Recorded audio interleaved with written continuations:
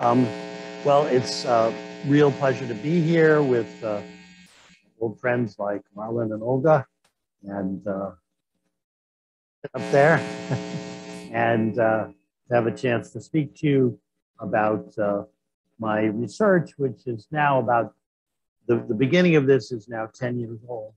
It's sort of blocking things, but I guess I'm not going to worry about it too much.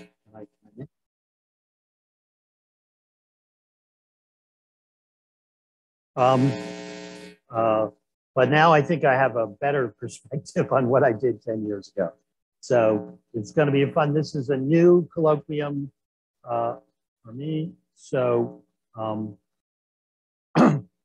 some of the slides may have little bugs in them. Apologize in advance. So I'd like to recognize my collaborators in this work, Yidong Chong, Li Ge, who were both in my group at the time, Wei Sao, my longtime collaborator at Yale, and then Ali, and my new collaboration with Philippe Delhoun at Rennes, which you'll see some results from that.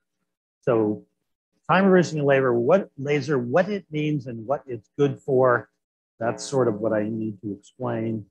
So we're all familiar with a laser. You put it gain medium in a cavity and you hope that something nice happens. And so now we're going to talk about the time reverse of that. You send something into a cavity, you hope something different, nice happens. Is this a lower picture possible? Under what conditions? What does it mean physically?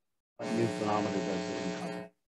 So first, I want to say that everything I'm doing pretty much is going to be classical electromagnetism. So a lot of weird quantum here, which is the specialty of this feature. Okay. So as I said, you start a laser by having an optical resonator, and there's a light field in there, and there's an output mirror here, and a better mirror here. This resonator will have resonances with a certain level with kappa, and Q is omega tau related to kappa in the following way. This is what you'll measure to find the resonances for the transmission spectrum or reflection spectrum. Then you need a gain medium, which is some kind of atomic molecular medium that you can pump energy into somehow. And as you pump harder, the somehow self-organizes to emit coherent light. Okay, so this is what it looks like.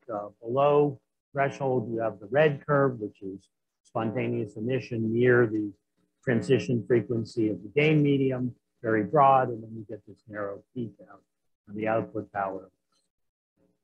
Famous graph. Sorry, that's what I just said, lasing lines above. Okay. Self-organized system. The pump is just energy. It's not specific.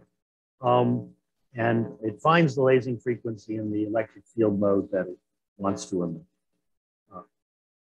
Why does this system emit this coherent narrowband radiation instead of just more amplified spontaneous emission as you keep pumping more energy? Okay. Well, it goes back to this guy that for those of you who don't know, that's the young Einstein before the hair got out of control.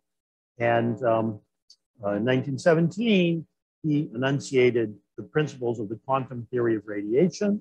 So you imagine a bunch of identical atoms, and you focus on the two levels that are going to be responsible for laser emission, although he wasn't working on lasing, it was more general.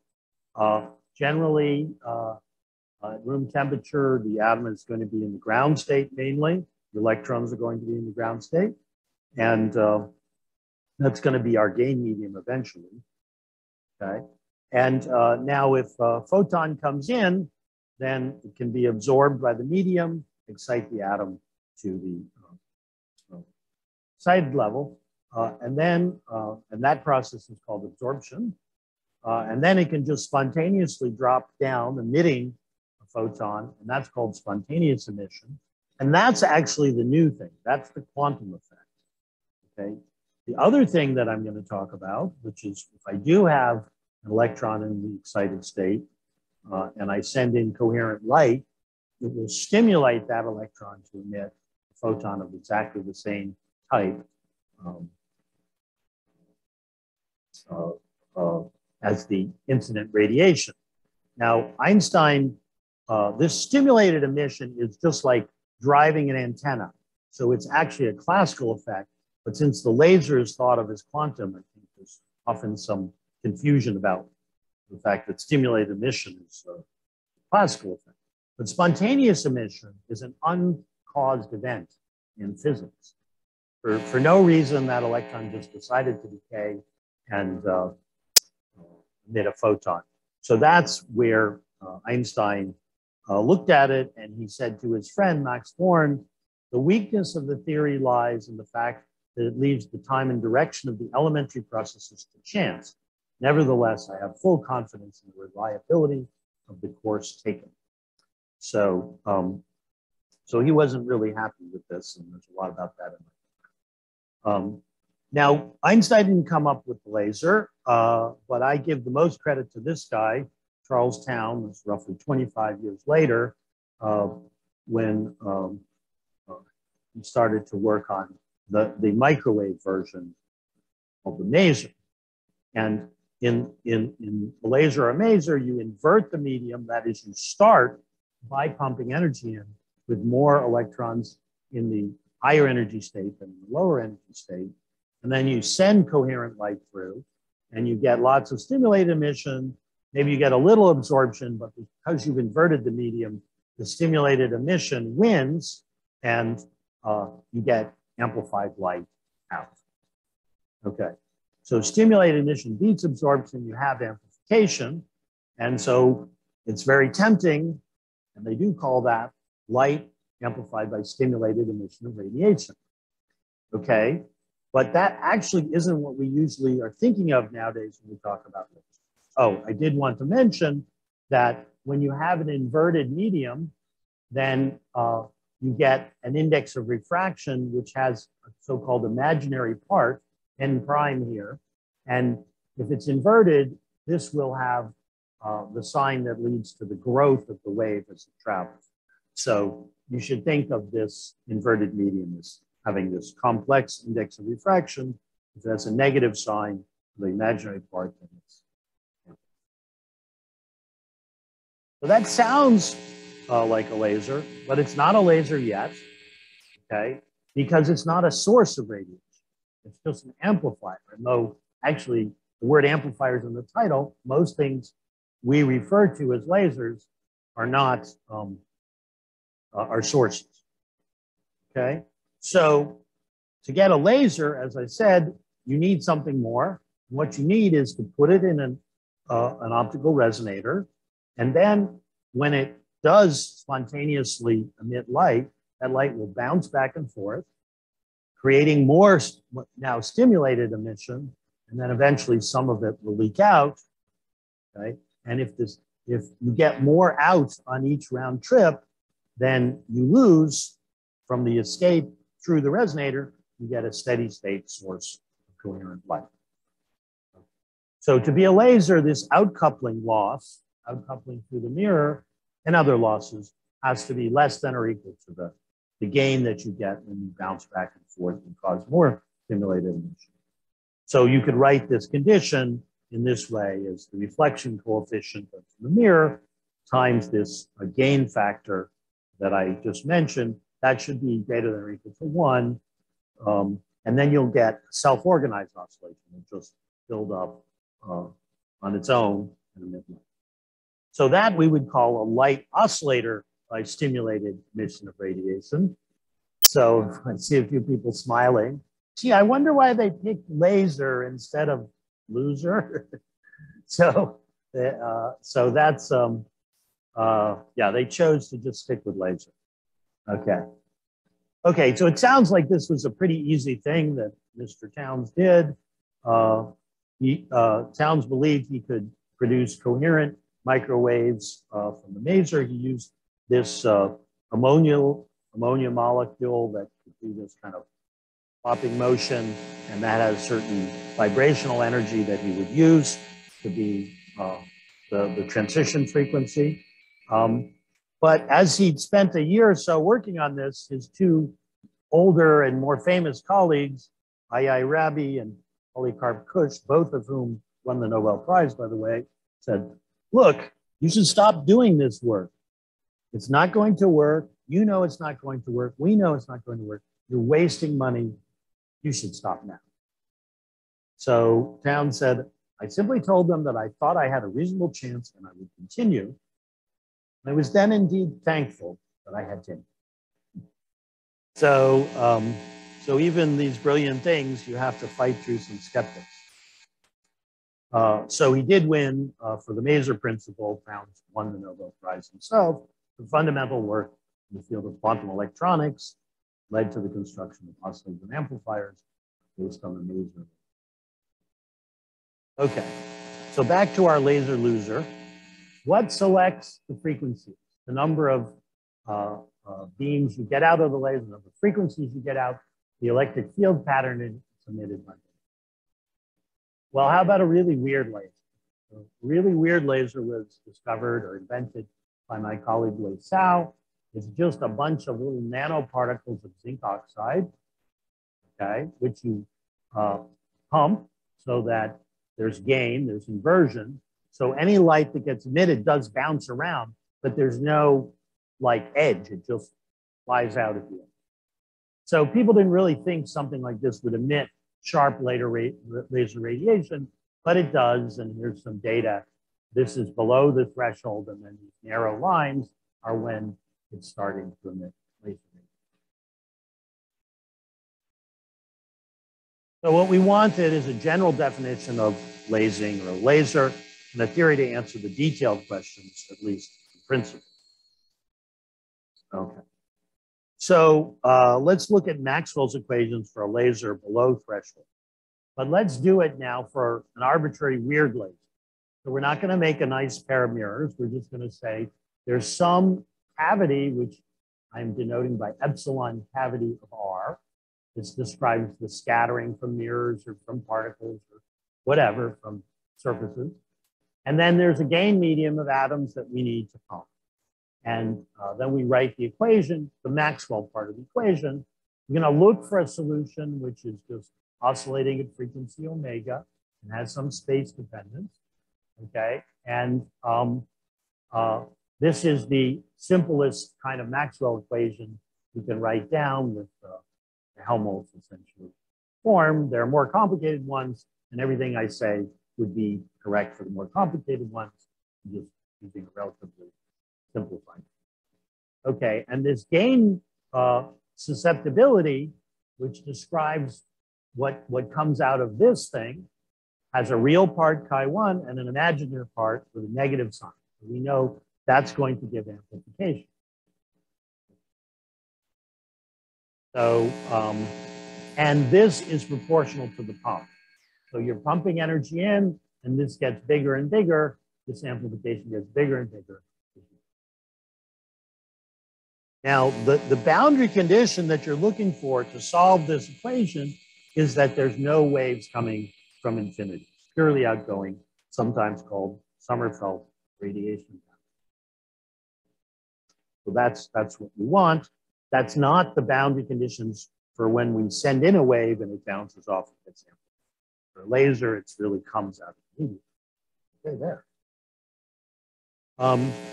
So with these boundary conditions, you usually won't be able to solve this equation. The eigenvalues or the frequencies at which there will be a solution are discrete. So I'm going to call them omega sub nu, and they can be thought of as the eigenvalues of this differential equation. I assume most people in this audience know about eigenvalues. Okay. So let's think a little more about that. Okay. Being a kind of eigenvalue problem. So first, if we look for outgoing only solutions, we're not using all the solutions of the wave equation because they're the incoming solutions. Those are perfectly good solutions too. And we're only guaranteed to be able to make a solution if we use all of the possible free solutions to make a solution. So because of that, we're going to have to be lucky to find solutions. But this is the problem oops, I don't know why that's on timing. Okay, of resonance. On resonance, we look for a solution. It's purely outgoing at infinity. And it turns out we can find many of them, but they're discrete. They're not continuous. Okay. They are not physical solutions because each of these electric fields will go to infinity at spatial infinity. But the frequencies, the real part of the frequencies that we find will tell us at what frequencies the waves constructively interfere inside this object. Now, if there's no amplification or attenuation here, then, with no amplification, then we can't get any light out of nothing. So if we're going to find a solution, it cannot be at a real frequency. Whoops, I'm out of okay. So we're going to find a complex solution, and in the lower half plane of frequency, but with this negative imaginary part of the gain, which we will now allow to appear, we can move it up, and when it becomes this solution reaches the real axis, that's the general definition of when the system will self-organize. So there it is, self-organizing lasing. As I said, this is the general definition. It's a random laser, a weird laser like this D-shaped chaotic laser. We still can find the first lasing mode of this thing by adding this gain and watching the resonance move till one of them reaches a real frequency, and it doesn't have it. Okay. So, so just solving this equation, we can predict what the lasing frequency will be and what the threshold amount of power or gain we need to put in to make it work. So, so to show you another example of this, here I have a random set of particles that don't have any absorption or gain. They just scatter light. In the middle of it, I put this gain particle, and then I pump on this, and here's this amazing random lasing mode that will come out of it, which I can calculate by this method. And that's how we did calculate it. So some things like this will self-organize and lase. And if you look out here, you see this is a very complicated wave. This is a whole superposition of many simple waves that looks quite complex, and it's adapted to the actual shape of this aggregate. So, there is a solution that will go through all those scattering particles. All of the light will actually find its way through and be absorbed, which we find by solving the laser. What's my initial value for which? So what we do is, we can, as I said, we can calculate the resonances, and then we can just follow the resonances as we increase the gain here, and we find the frequency at which it crosses the real axis. But also, you have to solve this eigenvector, so that gives you the superposition. You start with some superposition. That set of equations is a linear system. You have to out by setting the determinant of this pattern out as well as the frequency. So let's tell you more, but it's pretty straightforward. Okay, so can we get something else out of this principle? And the answer is yes. That's the topic of my talk. What about looking at incoming boundary limits and purely outgoing boundary limits? Okay, so if we impose those instead, okay, that's just going to be the complex conjugate of my previous boundary condition. Okay, so if I complex conjugate the Maxwell equation, so I have E star instead of E, and I complex conjugate the gain susceptibility and the frequency, then if I had a solution, I get a solution, a new solution that's the complex conjugate energy, which is, field, which is purely incoming. And if there was no gain and loss in the system, again, this is on some timer. okay, then this thing would occur at the complex conjugate frequency of the outgoing solution. But then, just as I did with gain, now I can add absorption, okay? And if I put in exactly the same amount of absorption as I had to add gain to the same cavity, then this is the solution that I will have, which will be at real frequency, so it'll be a steady state solution with solving incoming boundary conditions. So we have perfect absorption for the time reversible lasing mode. We call that coherent perfect absorption. All right, now a very simple version of this has been known for 75 or 100 years, called critical coupling. A simple example of that is shown here. I have a perfect mirror, some kind of dielectric cavity with a partially reflecting mirror at the front. I add absorption to it, and then I send in a normal wave. There's a reflected wave from the back and the front, and if I find the right frequency and the right amount of absorption, I can get that to cancel, and that's called critical coupling into this resonator, in which case, in the experiment that I'm thinking of, the energy really was absorbed as heat. Another example that's actually used in silicon photonics, where I have a ring coupled to a waveguide, and where they use this critical coupling there, where they input a wave and they want to turn it on and off. And so when the coupling here is equal to the round trip loss of this wave when it comes in here, then you can show that nothing goes forward. Okay, so you trap the wave, and typically it's lost by radiation. Yeah. So those two things are not exactly the same. This asymmetric Fabry-Perot, which I didn't call it that, but that's what it is coherent perfect absorption with only one input channel, so you have no need for an adaptive wavefront. The energy is absorbed. Here, it's really just radiated into another channel. However, though this was known for 75 or 100 years, I don't know how many years, no connection was ever made to laser, as far as I know.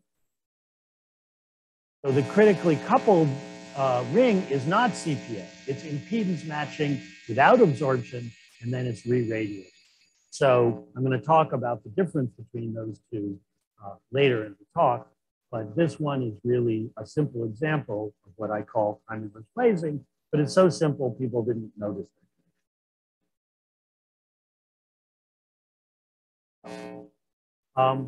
So this leads me to my claim that there's an unappreciated symmetry of Maxwell's equations, which I've already mentioned, which is that if you solve the linear Maxwell equation when it's just about to start to laze, okay, at the frequency where it will laze, omega L, okay, so you solve that problem, find the threshold lasing mode and frequency and how much you need to pump to get it to laze, then you've also found another solution in which it's purely incoming, it's perfectly absorbed in the cavity, and the cavity has the same material loss at the same frequency. So you're guaranteed that this thing can be done because of time reversing the equation of the laser at threshold. So we wrote this paper now 12 years ago, pointing out this symmetry that's exact no matter how complicated the system is. And I should mention a few things. It's not the time reversal of a pulse. A lot of people have thought about sending out a pulse and time reversing it and then catching it coming back. This is a steady state sink. I'm steadily sending this radiation in the right wavefront, the right frequency, and it's all going into the system. So it's a steady state sink. This is being calculated with linear optics. So if we can't get rid of that energy, we would go off resonance. But let's assume we can then sink it well enough that it will stay very highly absorbing. And we're not enhancing the material absorption. We're just creating a trap, a one-way trap door to the light. It's stuck in there. There's no place for it to go, but eventually be absorbed. And time reversal is only applied to the wave equation, not to matter. We're not, in the real laser, you have a lot of heat generated before the laser light comes out. We're not time reversing the dynamics of matter, only the wave. And finally, we have perfect impedance matching, but only for an adapted waveform and only for transduction. In other words, we get this by absorption from high gain, okay? Loss is not contained, scattering loss would be obtained if the thing scattered, but it doesn't scatter. So this is transduction of energy irreversibly that we're talking about here, but later we're going to generalize. Okay, is that all pretty clear?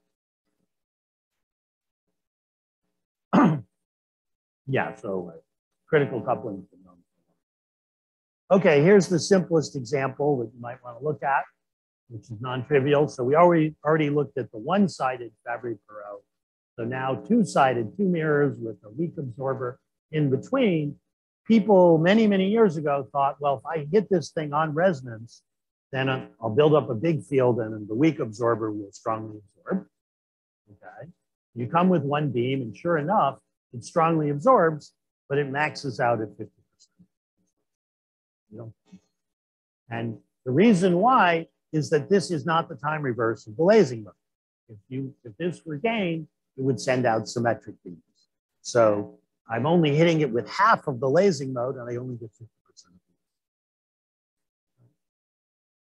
50%. So I don't get a perfect interference trap. Yeah, that's the balance. Otherwise, right. So in that one, it's one channel. There's no way to access it from the other side. Yeah, absolutely right. So you literally look at it and say, if I put gain there and I just pumped it up, what would it do?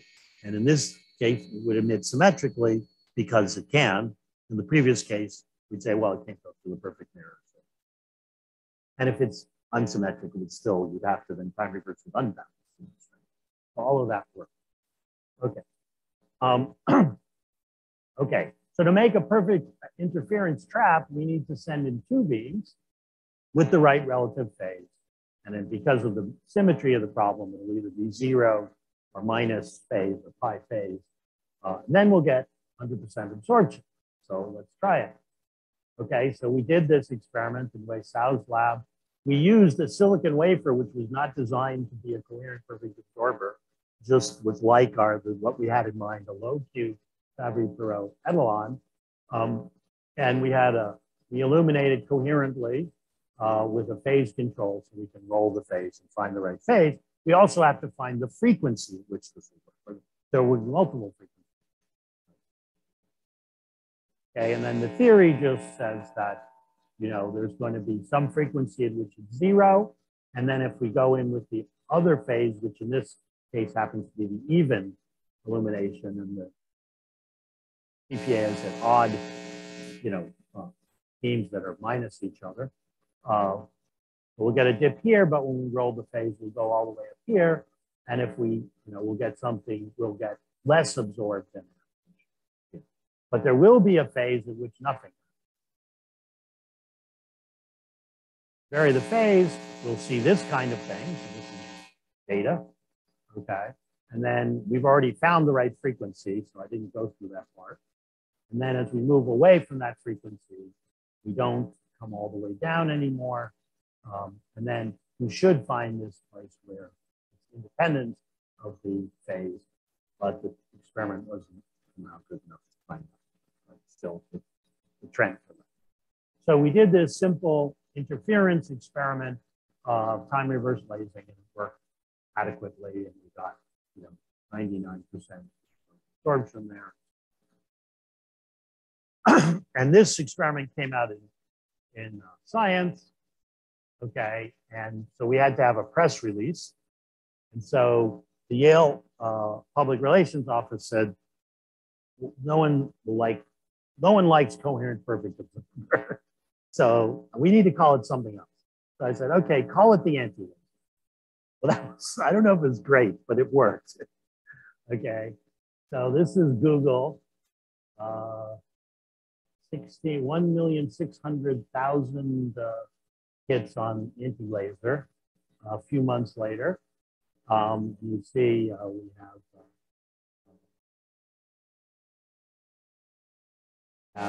Popular Science, UPI, Wikipedia, PC World, New York Times, etc.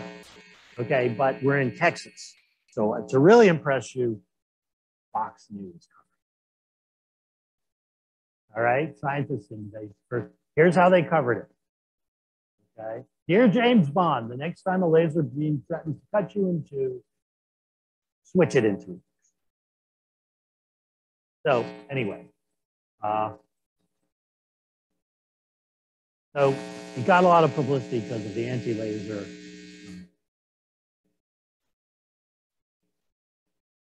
terminology.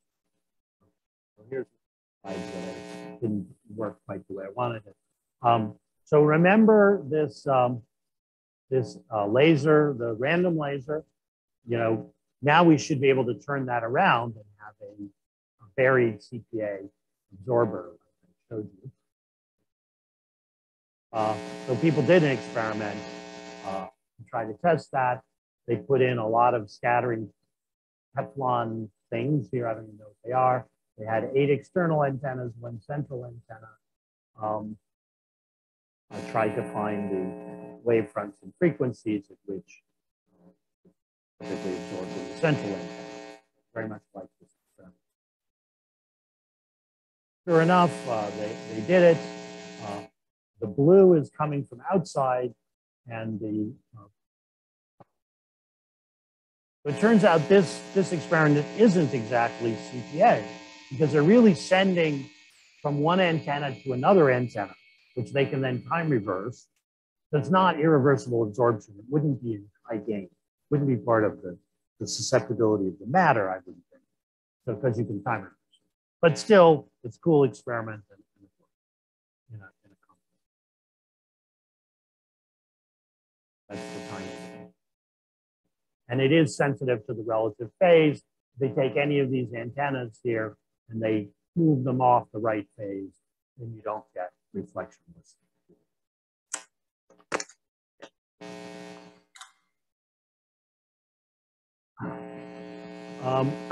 So here's something that CPA might be good for.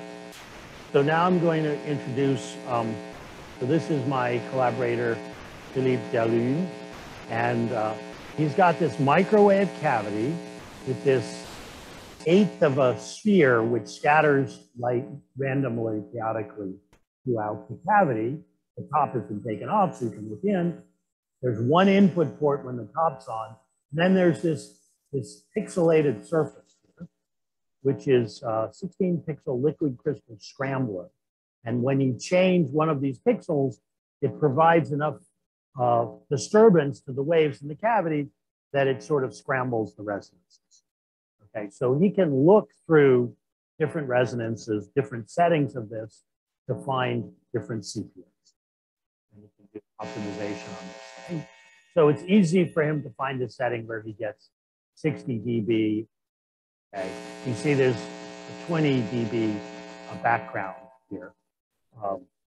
So that is lossy, but still this is 4 orders of magnitude below background. And now he finds at different frequencies, different settings of the metasurface that will give you CPA.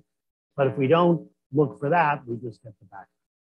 So he knows the special settings that will cause no reflection of this. And he said, well, somebody said in this paper, let's use this for receiver-powered secure wireless communication. So, so the idea is that Bob is sending in all these frequencies. Okay? Bob is the one that's providing the power and wants to get the information. Alice here controls the metasurface. When she wants to send a 1 in a certain frequency, she turns it to the CPA setting at that frequency, and then Bob gets no reflection, gets a reflection dip. Aha, that's a 1. Back to 0, et cetera, et cetera. And it's secure because if Eve doesn't perturb the box, then this port will not show, you know, there's a very weak perturbation, It's just there's nothing special about this port. It won't have zero reflection when this one does. And if Eve does perturb the box too much, then the CPA will stop working and we'll know there's an eavesdropper. Now, of course, it was pointed out that this is not quantum secure. If this port is tainted or not secure, then you'll get the signal. But at least the eavesdropper here doesn't. So it was also toggle CPA on to send information. All right. It's also useful for analog differentiation, but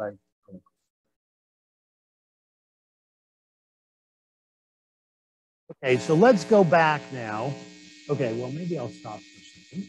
So I've told you what CPA is. I've suggested something it might be good for that's been demonstrated. Any questions at this point? The general principle for finding input wavefronts that if you can tune the frequency and the absorption, will be perfectly absorbed. You know they exist by this demonstration. Now I'm going to generalize beyond that. So remember this case, which you had no reflection here, but it wasn't CPA, you just radiated, which is similar to the experiment. It's really just routed to another channel. It isn't actually CPA in terms of absorption. But this is often what we want to do. What we often want to do is route signals, not route signals, not absorb them or transduce them. Okay, so is this possible in general? What is the formulation that includes this? So let's start with zero reflection. Right? We want no reflection, but we also want to do route. So now I'm going to introduce the thing that I haven't introduced yet, called the scattering matrix. I hope many of you have some vague knowledge of this. But anyway, I've got some object and I can access it through a certain number of channels, which I've just been schematic here. It could be guided waves, it could be waveguides and fibers, but it can also be free space. Okay, and I'm then going to define a matrix that takes me from the inputs in each of the channels, alpha 2, 3, here, up to n, to the outputs.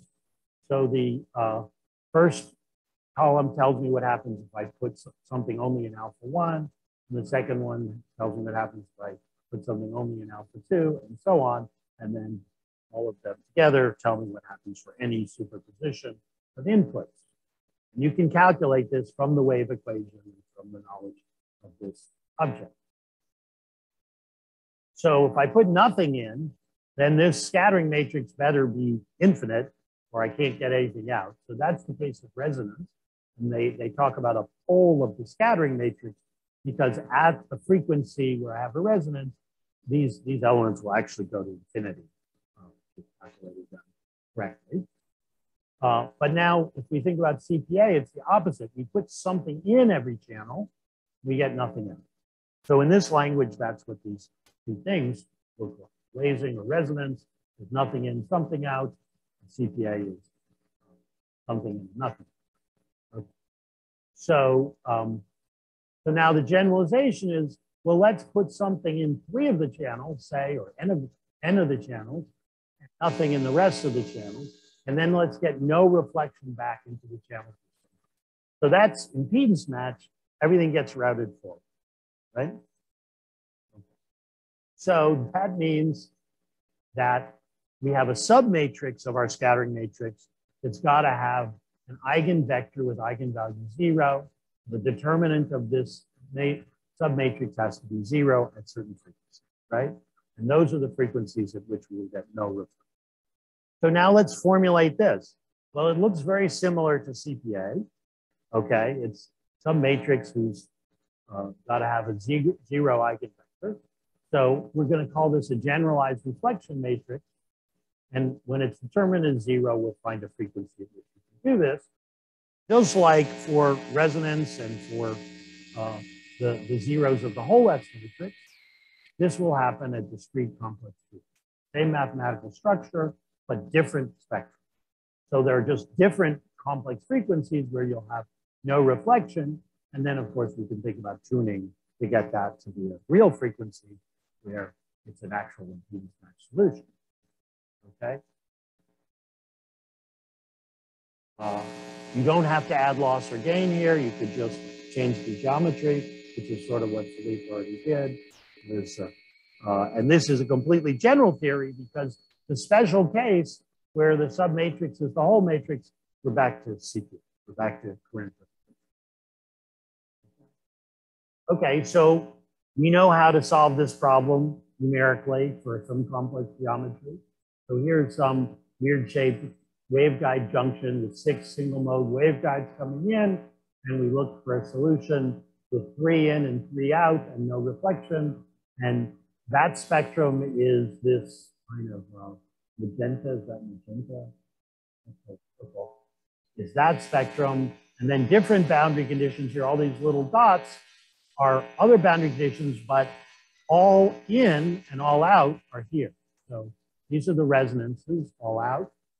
These are the incoming states, the zeros, all in. And these other boundary conditions are different spectrum. They're not the same thing, okay? So, so you have to calculate this new spectrum that depends on whatever problem you want to solve, or zero reflection. We call them R zeros instead of zeros because they're for a specific subset of the inputs. And without any symmetry or tuning, they're not going to be a real frequency. You do have to tune. So we tuned one of these leads a little bit to get this guy here. And so we call that an RSM for a steady state reflectionless scattering mode. And we did this for an open junction with low Q. So the transmission here is multiple resonances. It's not through one strong. So here's the sort of animation of that reflectionless state is coming through here. You can see it is actually coming in out there. You also see that it's kind of rotating, and that's because it's going through multiple resonances. If it went through one resonance, it would just be blinking on and on. I can show you a picture of that, but I couldn't include it. So it's a very non-trivial thing because you have to guess how to get it to go through 3 resonances. Okay. Now we'd like to be able to do this in situ. So at this point, this is 3 years old. I said, well, we put something here that allows us to, you know, change the scattering properties and we keep tuning it till we get the thing we want.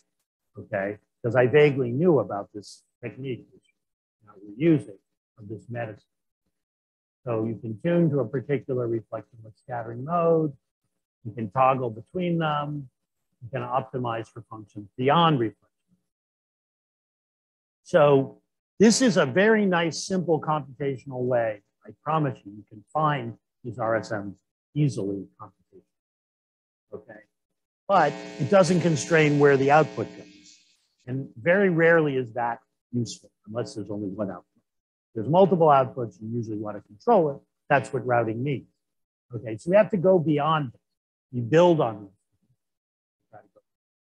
So we're going to do a kind of constrained optimization where we want to keep it reflectionless, and then we want to route it to, say, a single point.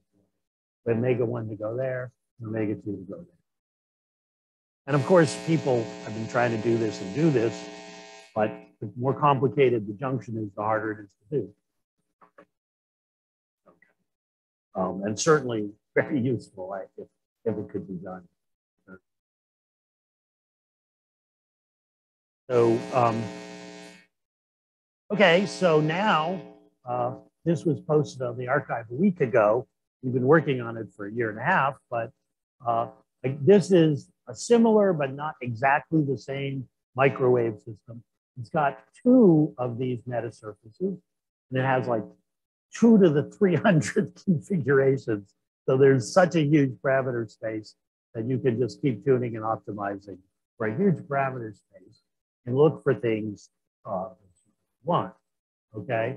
And so in this case, we've got 4 ports, not 1. And we still have this strong absorption in the walls of the cavity, which is not desirable. So this is like a demonstration of principle, but obviously you don't want to lose 99% of your waves by absorption when you're routing. So our belief and in simulations, we can do it without loss and it works. But here we want to do it. Okay, so then let's say we wanted to do these two guys in and these two guys out. Then we would measure the S matrix, create this submatrix at a lot of frequencies, and then keep doing it for different settings and find the optimal one. So when we do that, so here's just something to indicate we did a random and then iterative search to find one of these optimal settings that, for example, has RSM. And we found a lot of them. We found thousands to hundreds of these RSMs, okay, here.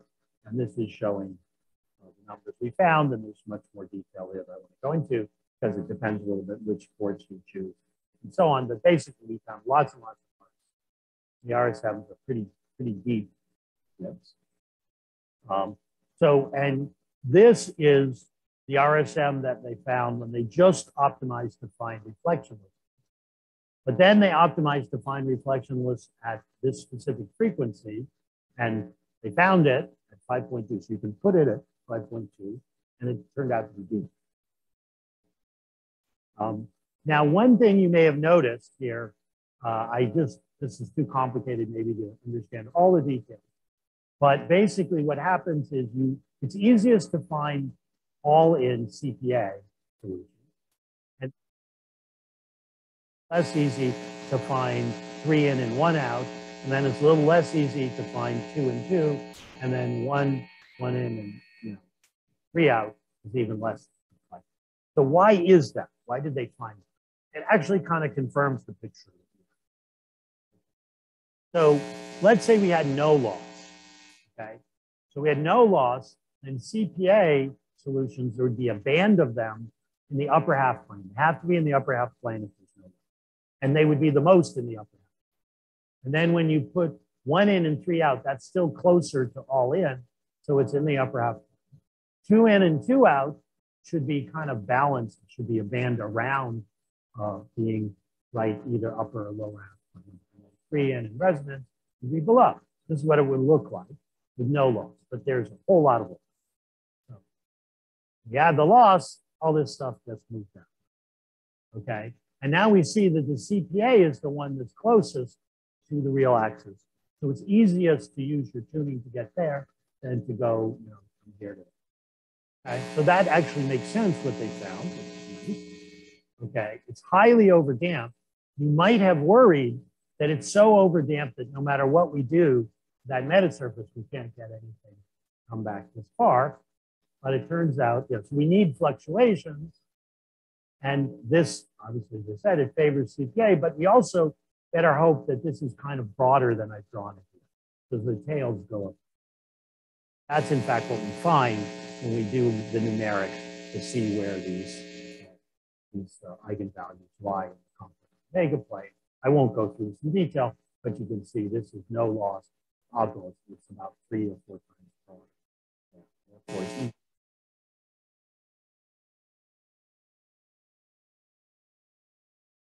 PowerPoint.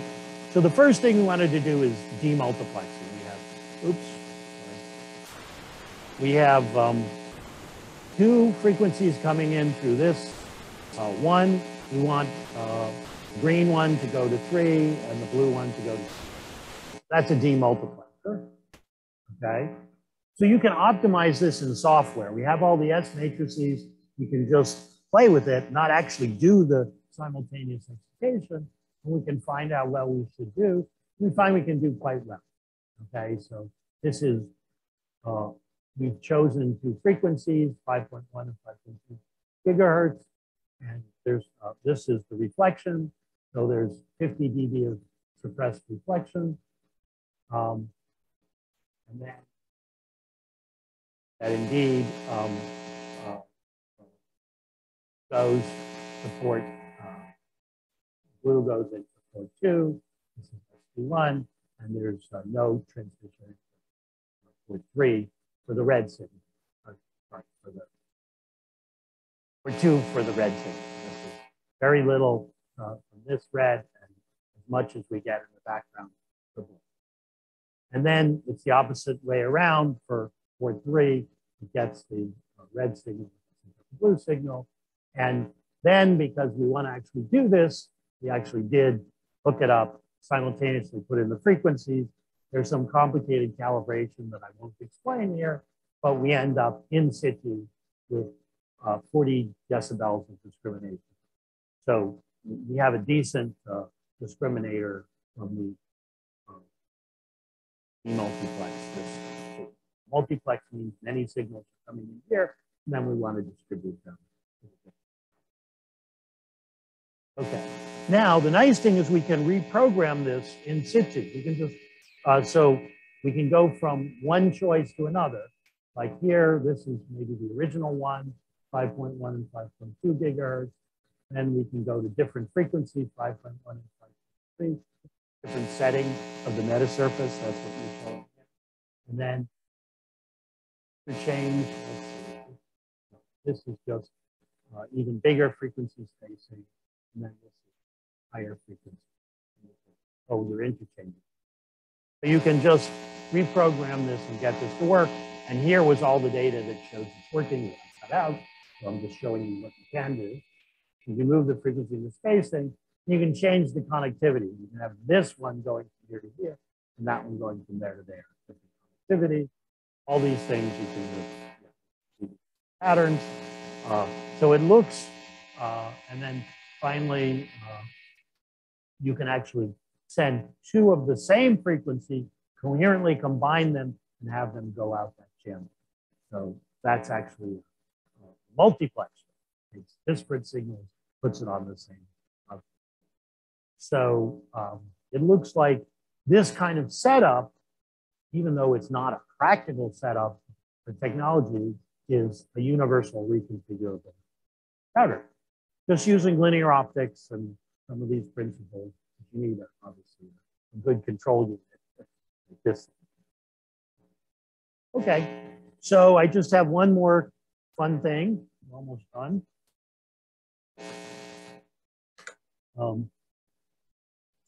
So you remember the time reversible laser. And there's something else that Alexei alluded to that people have been interested in. Suppose I have a cavity with half gain and half loss symmetrically balanced. That's called parity time symmetry because if I do time reversal, I'm going to interchange gain and loss.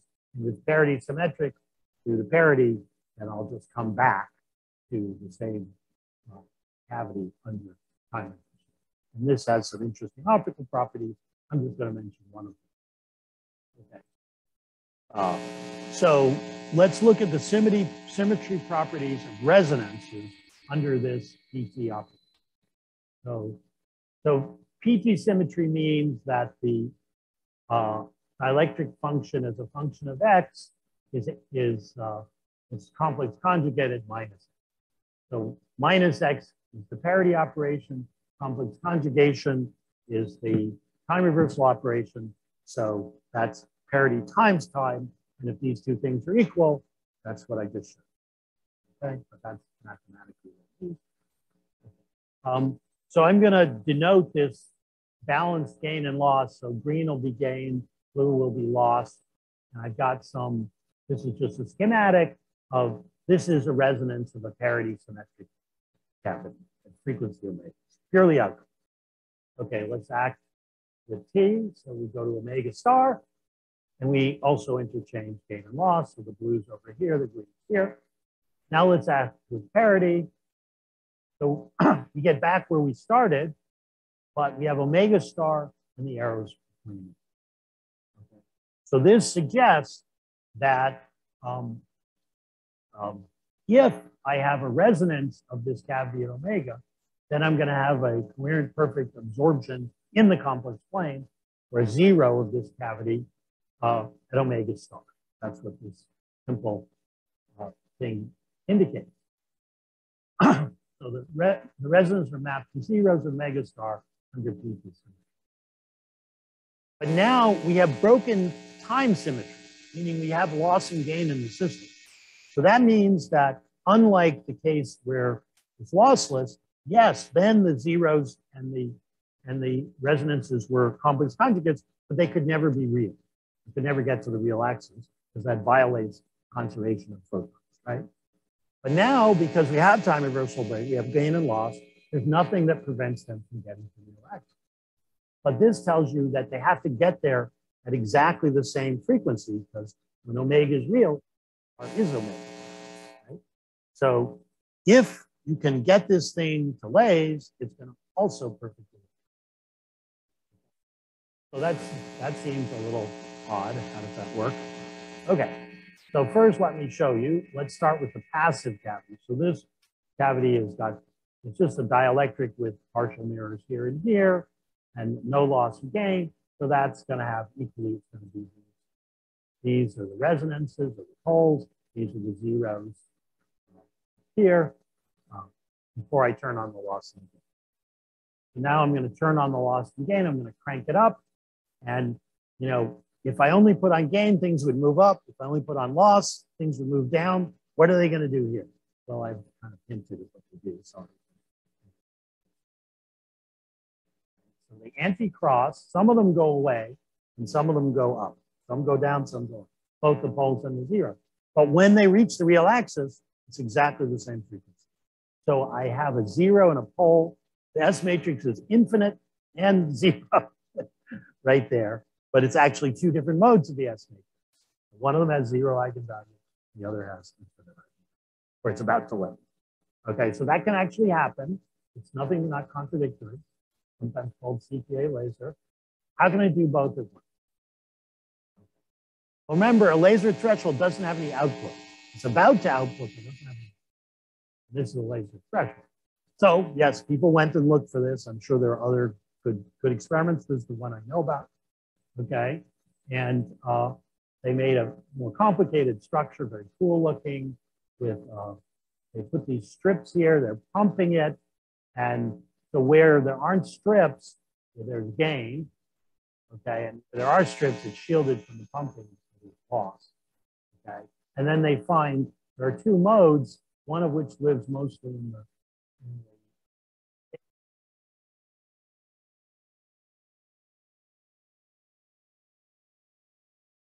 well, no, they live in the same place, but one of them is the gain mode and the other is the loss. And then when they excite it correctly with the right phase, they get amplification, which is the red. And when they excite the same structure, but with an opposite phase, they get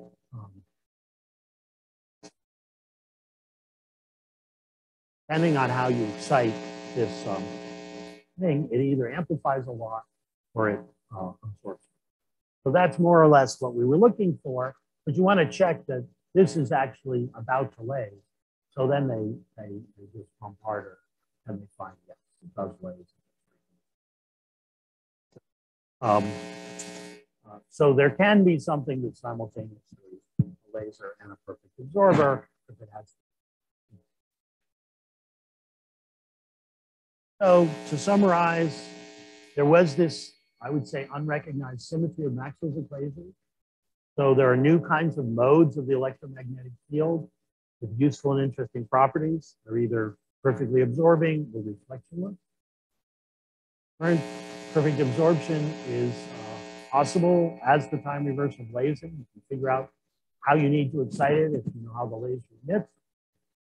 The more general thing I just introduced was this linear theory of impedance matching, which includes CPA, but also includes other reflectionless modes. If you have a reconfigurable cavity, you can achieve universal signal routing. And it's really cool that if you have PT symmetry, using perfect absorption, essentially the same frequency. So that's it. Thank you for your attention.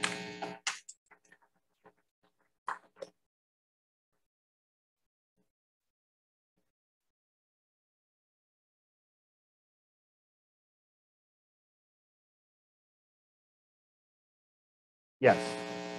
Yeah, I mean, with nonlinear systems, you can visualize it. So we do have, the nonlinear CPA, you're taking into account the saturation of the absorption.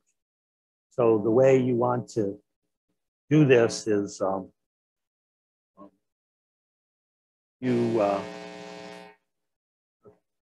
going to pump up the thing from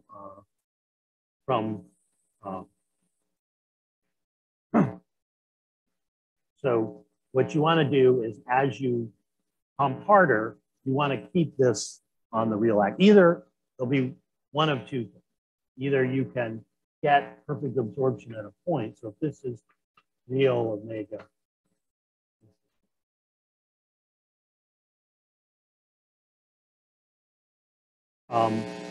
if I overdamp the system like this, then I pump hard, I start to saturate the absorption. This will float up, and at one value, it'll perfectly absorb, and then it'll stop. Or you can,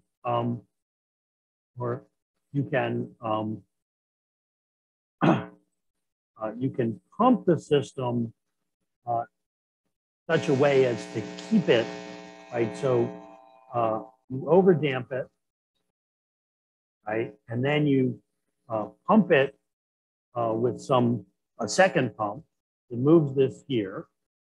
And then as you put more light into the thing, so you're saturating, then you turn this pump down to keep this here. And then you have something that has an output that sort of looks actually interesting circuits and so on. So yeah, we have a whole theory of this that my student will see. And I think, okay, I mean, there's more complicated things. You can have bistability, et cetera, once it's nonlinear. We've also looked at that for CPA, but not yet for our son.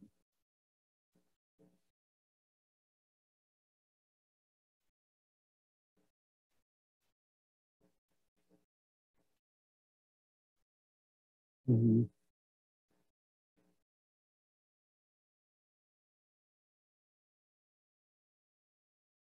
I mean, if I start thinking about superradiance, then my Maxwell equation reasoning is out, right? So I have to actually say my gain medium, the atoms are coherent, right? And coherent, that they're talking to each other.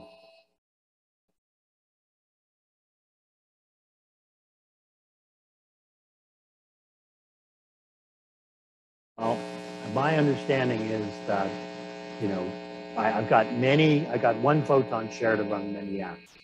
And I'm assuming I'm in a solid medium.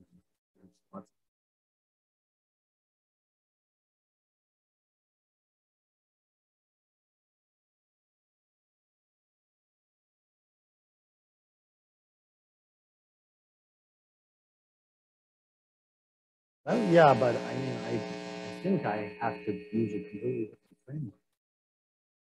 My understanding, I don't understand superradiance as well as you do, I'm sure of that. But I think, right, this is, the gain medium is sort of, there's no coherence. I mean, if I think about the laser, right, each atom is independently organized. So superradiance, I mean, all these coherence pictures, sure. How many things have you done about? Yeah. I haven't thought of it. People that know more about that should try to take these ideas and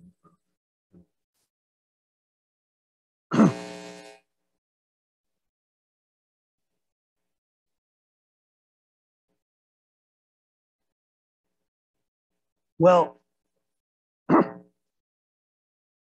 so I mean, there's just no analog of, the way we inject electrons in dense matter is we just put a voltage on and we let them, come from the reservoir, right? So we can't control the phase of our input. We can't control the phase, even two electrons from the same reservoir. So, I mean, obviously in free space, this has been just like, you can do this in quantum mechanics, for sure. Okay.